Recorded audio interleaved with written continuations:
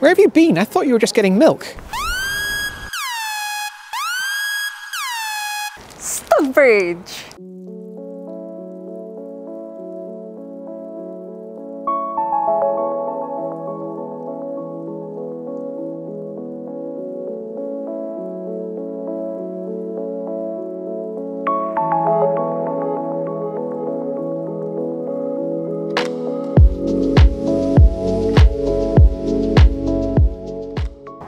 My most honorable of peeps, welcome to the next part of our neighborhood guides. This time it's one that you asked for a lot, and that is Stockbridge. You can probably already tell if you've ever come to Instagram and looked at pictures of Edinburgh. This, the Circus Lane, is one of the quintessential Instagram pictures of the city. This is one of the places I'm going to be taking you, but my main focus is going to be on telling you what our favorites are, because honestly there's just so much to do, so much to see, and mostly so much to eat here in Stockbridge. So why don't you join us for a journey through Stockbridge filled with coffee and cake and drinks and delicious food, and also to meet with my friend who actually lives here, so you know that this is not just my tip as some sort of scum from Haymarket, but also some tips from an actual Stockbridge local.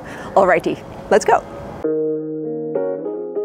There are many ways of approaching Stockbridge. I think one of the nicest ones is arriving through Dean Bridge, as the views are truly impressive, but for this video we shall be coming in from Circus Place.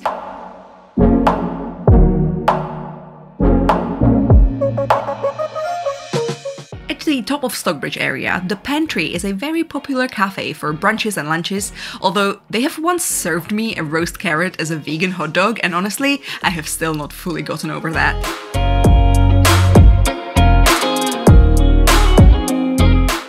I always thought Stockbridge was called that because of livestock. Turns out in Old Scots the name meant timber or log bridge.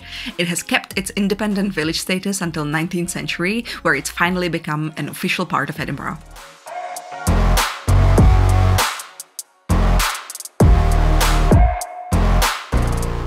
On the same side of the street, hiding around the corner, is Edinburgh's most photogenic street, the ever so picturesque Circus Lane. Come here early in the day or later in the evening to get a chance for an uninterrupted photo shoot. The locals seem to be pretty used to it and okay with visitors taking pretty snaps, but do try to keep in mind that this is a residential area. One of my favorite offshoot streets here in Stockbridge is St. Stephen's Street. It has it all: cafes, posh restaurants, bookshops, vintage clothing, and even a vinyl store. It's also a location of one of my favorite cocktail bars here in Edinburgh, the Last Ward Saloon, which falls under the same umbrella as the ever so famous Bramble and also Lucky Liquor. Both of those also way up on my favorite list when it comes to drinks.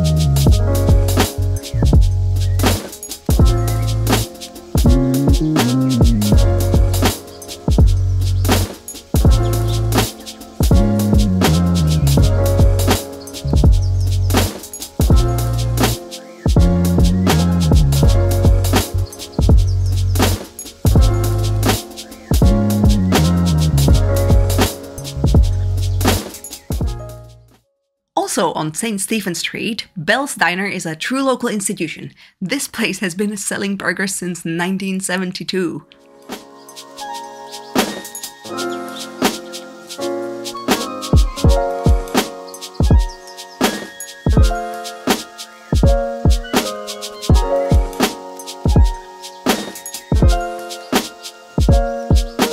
Crossing the road, you'll notice Gelato, a newish gelato spot which also has an outlet at the top of St. James Quarter. They were closed literally every time we walked past, so we'll need to feature them in one of our future videos, I guess.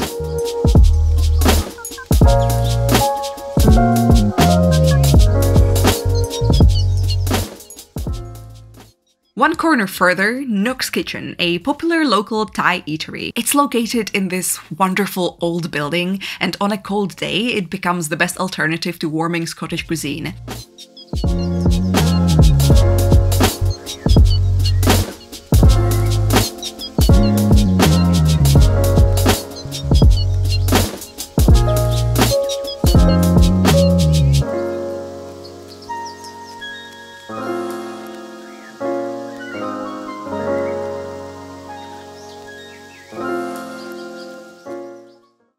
Now, this is an obvious one, the Stockbridge Farmers Market.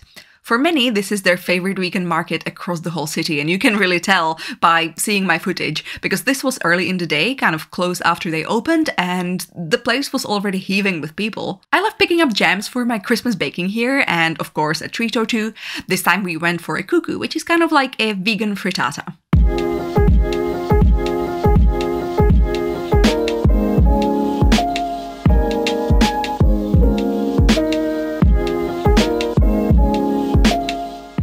Cross the bridge, let's just quickly pop into Hamilton Place, now famous for being the home of Lennon Bakery. Yes, the one where people willingly stand in a queue for 40 minutes to get their paws on a croissant. If you don't feel like queuing though, then first of all, you're never gonna get that British citizenship. Second, why not try Fortitude Coffee?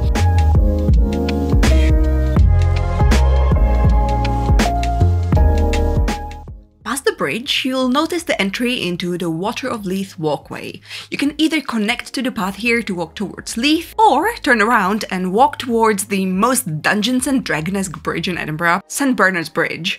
This whole area is absolutely stunning to me, and my friends, the amount of ideas for fantasy cosplay photo shoots this place is giving me is out of control.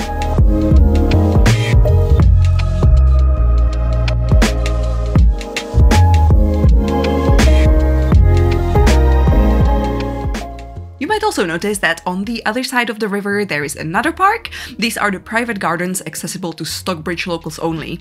If you do choose to move into this neighbourhood, then you might just be buying yourself the access to one of Edinburgh's most stunning green places.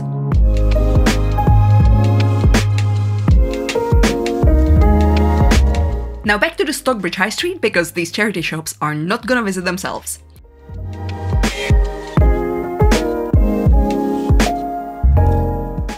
On one of my shoot days, I decided to stop by Soderbergh, a part of Edinburgh's own network of Swedish cafes. The cardamom bun really hit the spot, but there are many other less obvious Swedish treats available here too.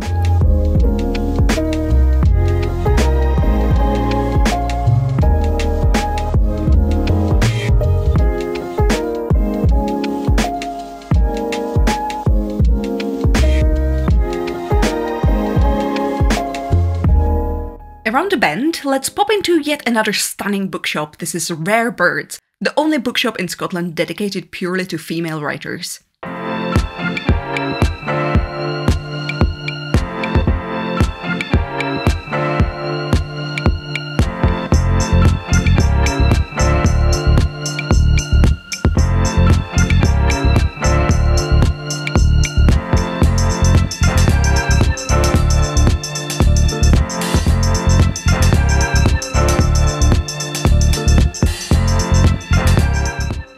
Video might or might not have been planned purely around my need to have a justifiable reason to visit pastry section, Edinburgh's most wonderful cake shop. This is a place where you'll always find something new and exciting, and I'd say it caters to continental tastes very well.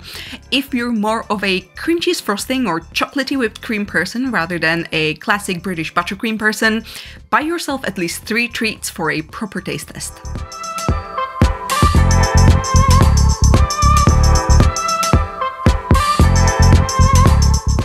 I also always loved visiting Caoba, a store full of handmade Mexican gifts and a selection of Mexican cooking ingredients. This place really is a little treasure trove, and I always leave with at least one little trinket I definitely did not need, but it was just calling to me.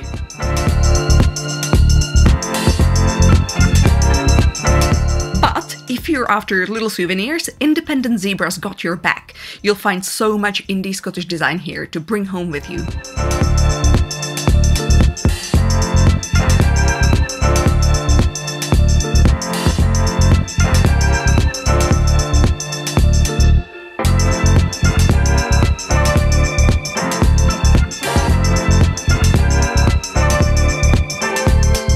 By this point, you have surely noticed that this place is a heaven for charity shop hunters. You will even find multiple of them that are dedicated to just books.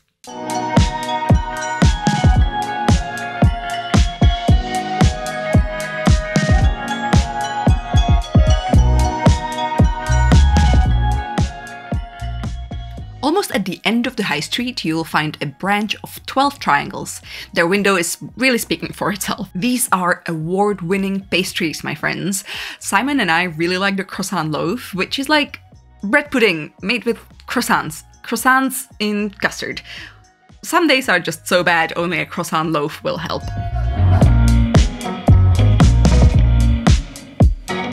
Now, let's take you around the corner where you can find two little hidden gems. George Muse, a local cheesemonger, where you can try before you buy and have a lovely conversation with the staff about your cheese preferences.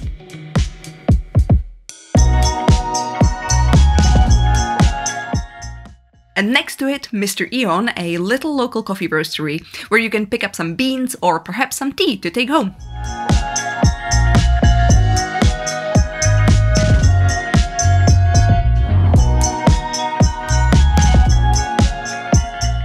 Now the last bit of Stockbridge that I'm gonna cover in this video is this newly built block with a supermarket, gardening shop and a lovely coffee shop you might remember from our recent newly opened video, 2 Children.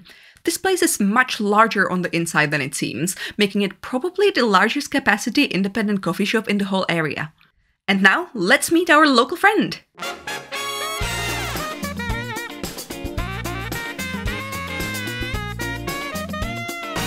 Okay, so once again I am here to brag about having friends. This time it is Christine, my local Stockbridge friend. Very jealous of your Stockbridge postcode. That's a very elite postcode in the city. So I'm gonna start by asking you what you think are both the best and the worst things about life here in Stockbridge. Yeah, so best things, probably one of them is this park here, this Dean Gardens, that you get access to when you live in Stockbridge area, a few postcodes. So we come here on a regular basis, walk our dog.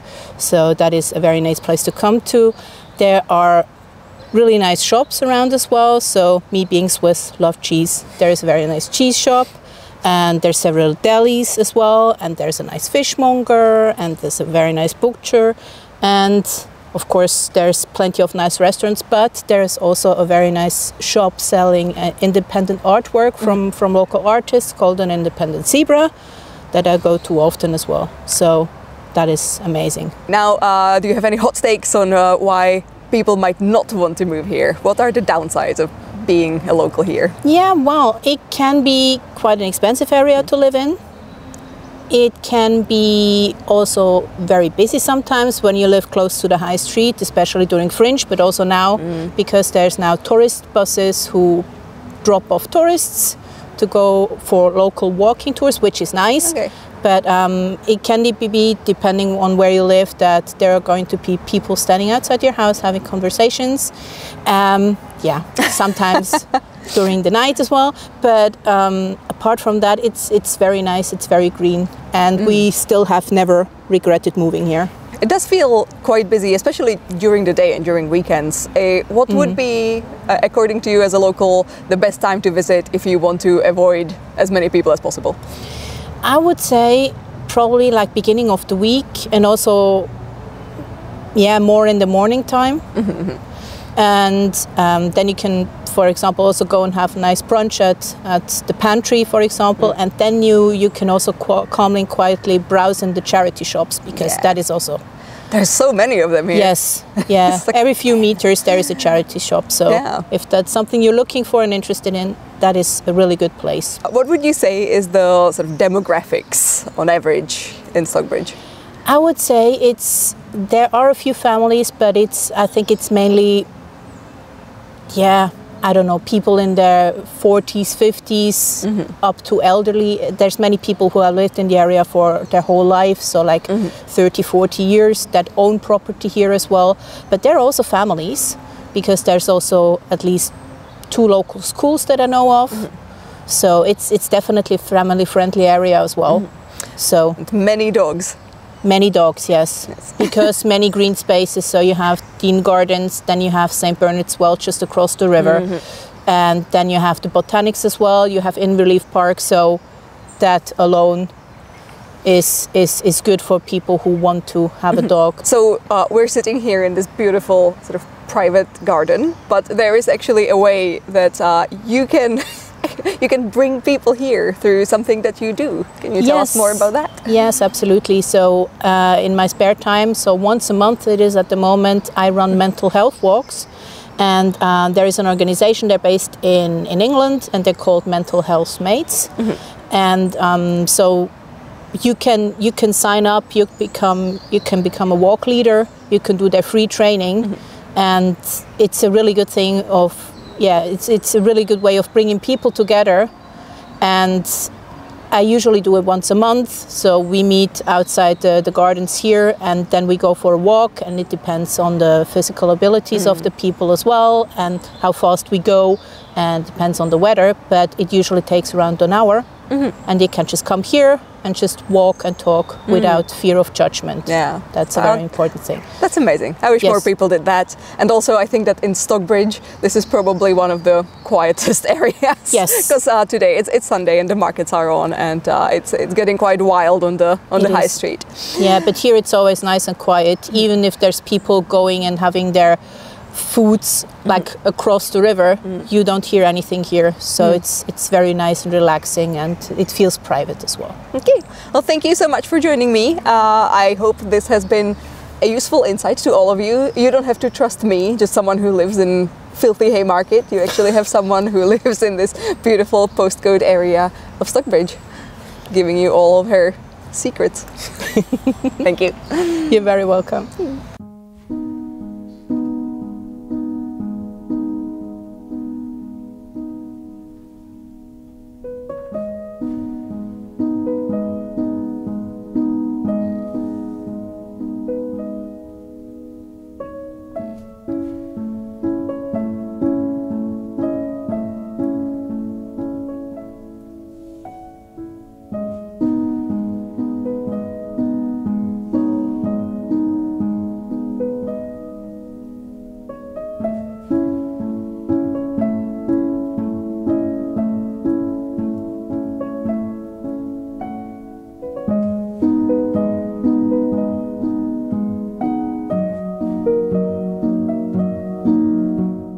And that serene piece of B-roll took us straight to the end of this video. And let me say, I always knew that Stockbridge is a great place to visit when you're in Edinburgh. But I do have to say that being forced by this video to come here basically every single day from like Monday to Sunday really made me appreciate it like a lot more than I used to. I think mostly because I figured out that when you come between perhaps like 9 AM and 1 PM on a work day, that's like the sweet spot when really it is much less busy than usual. It was so much more enjoyable around that time. So that would be my pro tip for when to visit Stockbridge. It really did feel like quite a huge challenge to take on, you know, visiting all of these places, and I still have such a sense of we missed out on so many great spots that are worth visiting when you're in this area. So if you do have any tips, if you do have any Stockbridge favorites which we haven't mentioned in this video, please let us know and let the other people know in the comment section. Also, traditionally, if you have a strong preference for which neighborhood we should visit next time and guide you through, then also let us know in the comment section, because we do take your tips very seriously and we do get inspired often. And also any other video ideas. Not that I'm out, but I appreciate them. Okay, so if you do want to follow me elsewhere, not just here on YouTube, don't forget to visit me on Instagram, Kakibot for my illustrations, Kakiblog for my life in Edinburgh mostly, and other travels. Some travels coming up soon. Okay, that is it from me. Hopefully you had a great time visiting Stockbridge with me, and I shall see you soon. By the way, this is Simon's hat. He told me my forehead was too shiny and just aggressively forced his hat onto me.